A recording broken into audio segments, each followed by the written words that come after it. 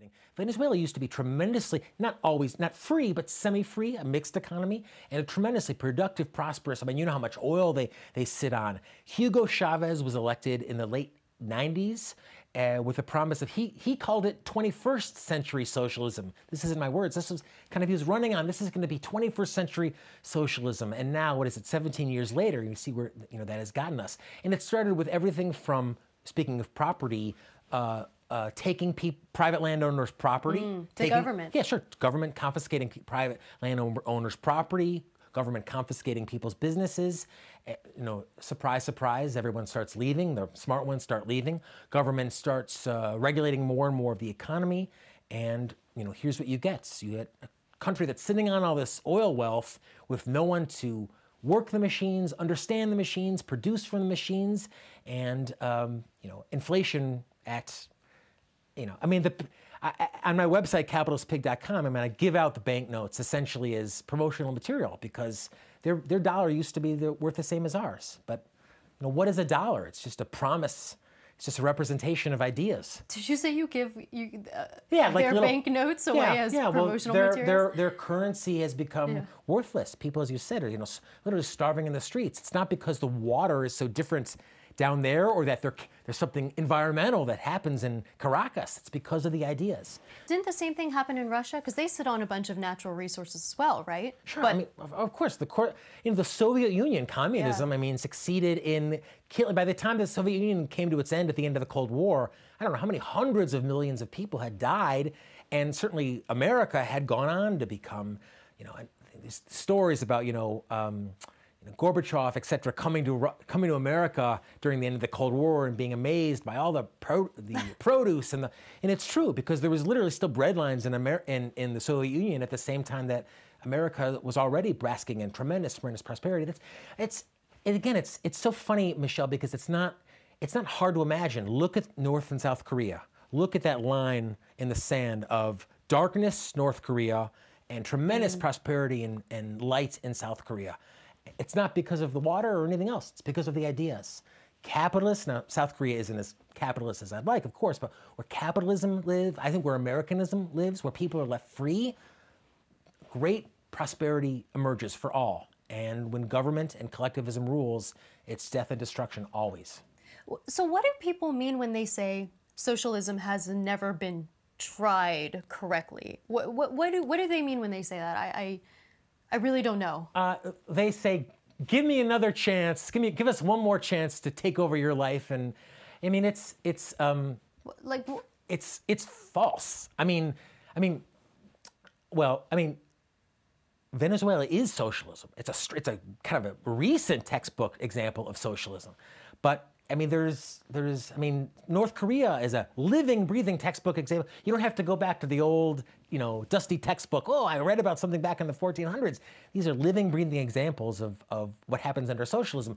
And the Nordic countries, as we talked about before, these are really more mixed economies. Elements of capitalism, elements of socialism, and historically, the more free an economy, the more free a country, always the most prosperous. I mean, that's why if you look at the history of the world, I mean, America has always been the most prosperous because we've always been the most free. I fear sometimes these days that's a little bit in jeopardy and changing, and I mean, it could not be the case in the future, but, you know, why don't amazing new companies emerge from socialist economies? You know, there is no high-tech sector in socialist economies and government-controlled societies. There's no thinking there. You need a free mind to create something like Facebook. Do you know these proponents of like, I guess, a new age socialism? Do you know what their rebuttal or argument is for Venezuela or these countries where it's failed? Do you know what they say towards that and why that's not what they're trying to do? Why that's not the right kind of socialism? I mean, I don't know what their specific rebuttal is, but it all starts with the question that Rand starts with in the book. You know, the basic premise today is, you know, who owns your life? Individualism or collectivism? Are we all in it together, or do you have a right to your own life? You're very limited time on this earth. So, you know, they would say, well, it's because there was government corruption. I imagine they'd say, oh, because they would come up with some excuse, but it's always some excuse to appeal basically to your sympathy, to your altruism. Ayn Rand writes and talks about quite a bit of, why? Well, what if people fall through the cracks? What if this and that? It's always used as the excuse to, get you to give up your life, give up your rights, give up those principles. And that's where it always starts. Yeah. And ends disastrously every time. There's a few other questions that I thought were really interesting, more on the social issues spectrum. One of them was, was it racial prejudice un-American? Sure. Was the question? Of course. I mean, I am infuriated when I hear people, young people especially, will say, oh, don't you know? I mean, I don't even want to repeat it because it's an insult, but there's a sense that somehow Americanism and racism are them. Now, America, of course, there was slavery in America was founded. We fought a tremendous bloody war to eradicate slavery from America, thankfully. That was the right moral thing to do, and also from the rest of the world at the same time. I mean, America isn't about, and this is written, the essay is written by Amy Peikoff in the book, racism it's like a barnyard way of looking at people, isn't it really? Like, well, this color, they think like this, and that color, they think like that. It's an insult to the human mind. And it's not true. I mean, what makes people is not what color of their skin, but it's their ideas, the ideas that they hold. And that's, the capitalist, it's part of what I love about capitalism is that the capitalist doesn't care what color you are, doesn't care what, whether you're man or female or anything, that your sexual preference like that. He or she wants to trade with you. So yes, this idea of judging people based on a biologic predisposition or a biological entity is, I think, completely un-American. Yeah.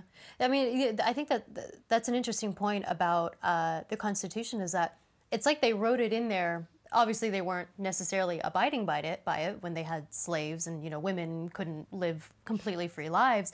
But that was interesting that it was written before they even implemented it. Yes. Yes. I mean, there's not... you have to give the founders a little bit of credit in the context of human life on Earth, that there'd always been slavery, since the dawn of time up until this country. And this was a real revolutionary thing. And the ideas were there. I think the founders were missing some of the basic morality to ground them. That's, I think, part of actually what Ayn Rand's genius is, what she has brought. But, looking at people based on their race, everyone, left and right, should reject whole cloth. Judging people, anticipating that they feel some way based on their race. Well, they're Jewish. They probably think like this, or I could go on and on. It doesn't matter. It's such an insult to the human mind. There's a line, certainly is an Ayn Rand, but I think of the line from Terminator 2. No fate but what we make. Hey everyone, thanks so much for watching the episode. If you're interested in contributing to the conversation and supporting the show, there's 2 easy things you can do. 1, click subscribe, and 2, visit our Patreon page where you get exclusive access to the Exploring Minds community.